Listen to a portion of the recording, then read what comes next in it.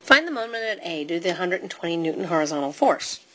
We're going to do this in two different ways. I'm going to do it using the scalar method, and I'm going to do it using a vector method, so that you can see how those would look, and so that you can see that either way those are going to give you the same answer. First thing I'm going to do is break this 120 Newton load up into components in the X, Y, and Z directions. This rectangle up here that is dotted in shows you that the 120 Newton load is going to be in a plane parallel to the XY plane. So there is no Z component. There are, however, of course, X and Y components. This is a 60-degree angle, so this is going to be 60 on the square root of 3 newtons, and this is 60 newtons, cosine of 60 and sine of 60. This component tends to push the rod from A up the Z-axis forward, and it twists the rod. This component along the rod tends to tip the rod along the Z-axis over. So if you can think about how those would work, you've got one that's pushing it around the Y-axis, so we're going to have a J component. We've got one that's pushing it around the Z-axis, and you've got the one that's a little bit harder to see. You've got an I component as well. In each of these cases, we already know what the distances are. So the 60 Newton load, this is the one that goes along the rod, tends to tip this rod over with a distance of 0.08. Remember, it has to be the perpendicular distance, so it can't be the 160, which is in the same direction. This rotates in the negative I direction. The 60 on the square root of 3 components has a distance in both the X and both along the Y-axis, which was the 0.16 meters, and along the Z-axis, which is the 0.08.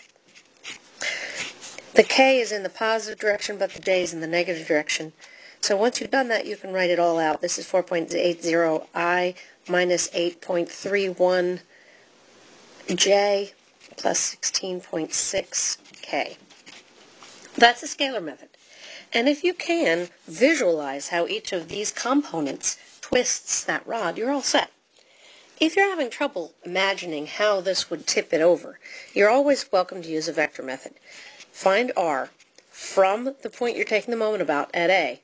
Remember, this is where we wanted to find the moment about, to the point of application of the force.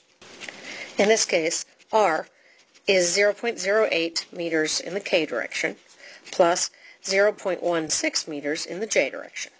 There is no offset in the X direction, but that would appear there if there had been. My F force, I've already broken up into components up there, is 60 newtons in the J minus 60 on the square root of 3n in the I direction. When you find the moment by a cross product, you've got I, J, and K on top. Your R goes first, so it's 0, 0.16, 0.08. My K comes underneath. So I've got 0 in the K, and my force comes on the bottom, rather. This is 60 in the J, and minus 60 on the square root of 3 in the I direction. If you take that cross product, I'm just going to write this out so that you can sort of see how to do a cross product again. Again, if you need more review on how to do a cross product, make sure you look that up. 0 times 0 minus my square root of 60 on the square root of 3, 0.08. Again, here in this J direct component, I've got 3 negative signs. So I'm going to end up with a negative J component.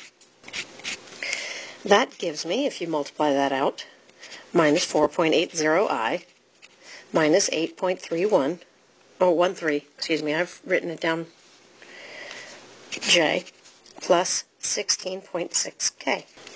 That's the answer, whether you use a vector method or a scalar method. Don't forget your units.